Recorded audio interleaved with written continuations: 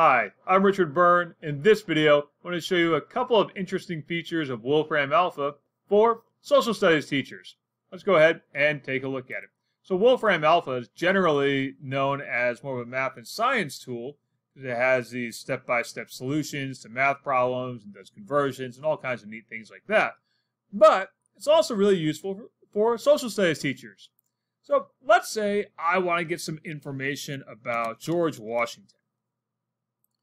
So just type in George Washington, and it's going to give me this basic information fact sheet.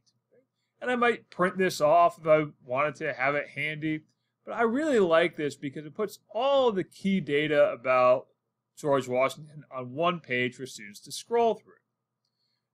One of my favorite little features is down here at the bottom.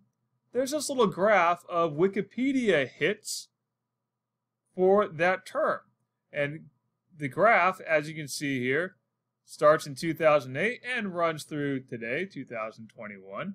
And we have all these peaks and valleys in the traffic for that term to Wikipedia. Now, let's say we want to do a comparison of George Washington and Abraham Lincoln.